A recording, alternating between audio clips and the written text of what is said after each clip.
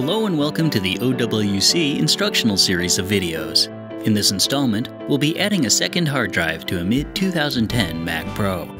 We've already gathered our materials, shut down and unplugged the Mac Pro, and have placed it on a soft, static-free surface. We are now ready to begin.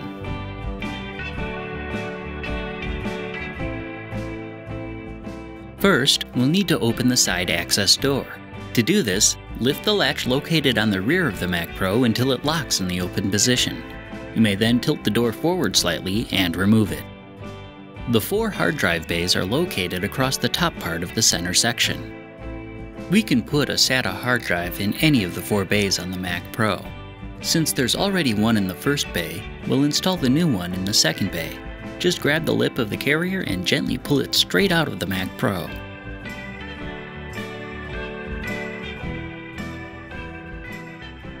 Turn your hard drive over and make sure the SATA connection is facing away from you. With the front lip of the carrier facing you, line up the screws in the carrier with the mounting holes in the bottom of the drive, then tighten them all down.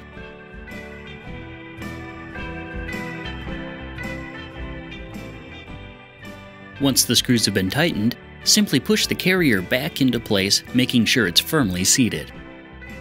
You may now replace the side door and close the latch.